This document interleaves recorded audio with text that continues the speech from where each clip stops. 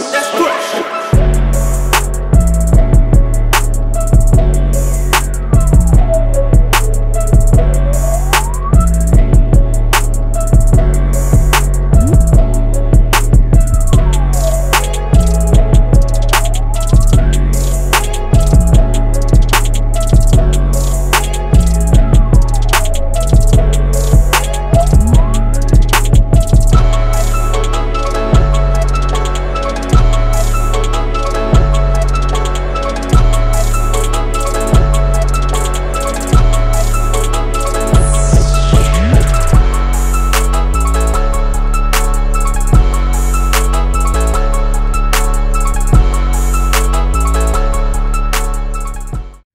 Welcome to Peanuts Automotive Adventures. Yeah, that's Peanut. I'm James. Welcome to Peanuts Automotive Adventures, where every day is an automotive adventure around here, right?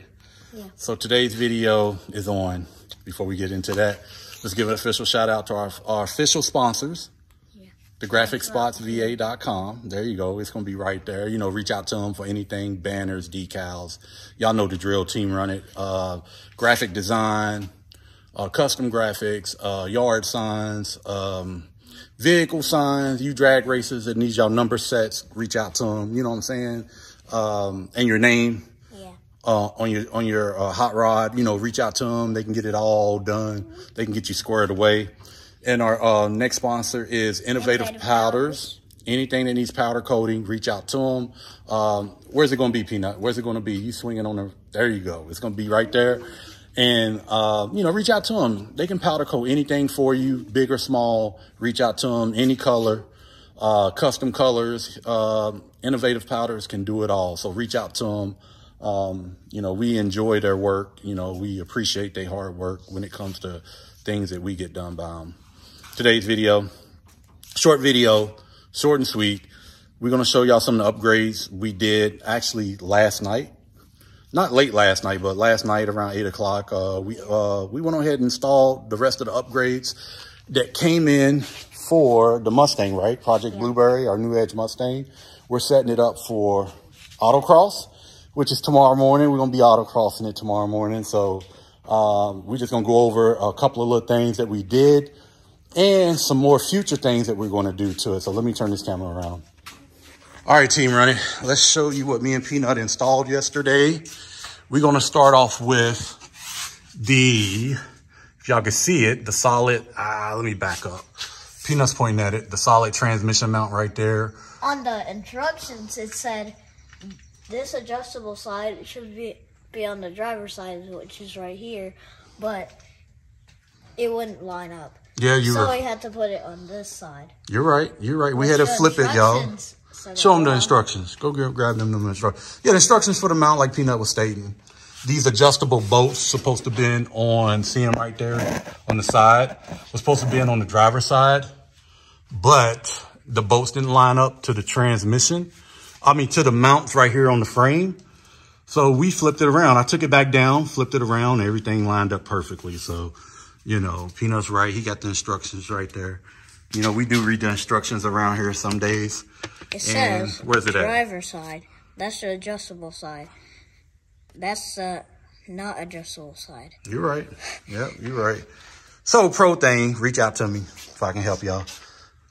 Nah, I'm just kidding. But, you know, it is what it is. They, yeah, it's up. It's in there. Yeah. It's solid. We did a road test last night. And we just put zip tied the... Yeah, the O2 sensor wiring. We had a zip tie it before it wouldn't touch the exhaust. The hot exhaust. Yeah. Last but not least, go ahead. The stock cross member brace from Maximum Motorsports. We went ahead and installed that. Easy install. We had replaced it with this bar here. Go ahead, show them that bar. Yeah, we had the 2-point bar on there. We went with the 4-point bar from Maximum Motorsports. Very easy install. You got to release that bar. You know, what is it called, Peanut? You got to uninstall that bar and put that 4-point up in there. You know, it's just whatever we're trying to do. We're trying to, you know, make the car, you know, stiff and handle better. But we'll see tomorrow once we get out there on course, see how she handles. But everything bolted up just fine. Listen, now, Maximum Motorsports instructions was on point. Yeah. Everything bolted up just fine. So, you know, we're going to figure it out, y'all. We either want to have a lot of understeer or a lot of oversteer. Because I know the car ain't neutral. So we're going to figure it out. Hopefully, I'd rather have oversteer than understeer. I hate pushing. I don't like understeer. That's one of the reasons why I really don't like autocross and front wheel drive cars. Because of the understeer in them. But I know from the factory, from what I've been reading up on, the new edges came from the factory with a lot of understeer, you know, for the consumer market. So I hope we got a ton of oversteer, Peanut. And like I said in another video, a couple of videos ago, this is still the factory rear sway bar. I don't want to keep throwing parts at it. Well, we have been, but I want to keep this factory sway bar because it might not even need a bigger rear sway bar. You know, so, and also I'm going to keep that factory V8 sway bar just in case the QA1 sway bar, you know, is too much. So we got options. We got options. So that's pretty much it, y'all. We're going to go ahead and end this short video. We're going to have a video when we at the event tomorrow. Pretty much it's like a test and tune event, but we're competing. Say again? We filled the transmission. Yeah, we changed the transmission fluid. You know, yeah, it needed to be changed. So went on here, did that last night too. What else? That's pretty much it. Let me turn this camera around, talk to y'all a little bit more before we sign off. All right, team runner, the class I'm gonna be running in is Classic American Muscle Traditional KMT. We're gonna go ahead and run in that class. It's about 3 or 4 of us in that class right now, but I don't plan on placing or anything because I'm still learning the car, still trying to figure it out, but we're going to go out there and give it a good. Oh, my bad. He's back here jumping up and down. My bad. Let me lean down. Come on up. My bad. I just want to learn the car, go out there, you know, and give it a good push, you know, try to push it to its limits, see where it's at.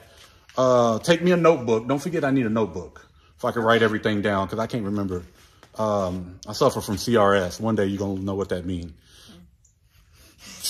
So, and, you know, we're going to go out there, write stuff down. We're going to have the car dialed in little by little, add a little bit of parts here and there. We still got to change out the shocks and struts, but these are fine for now.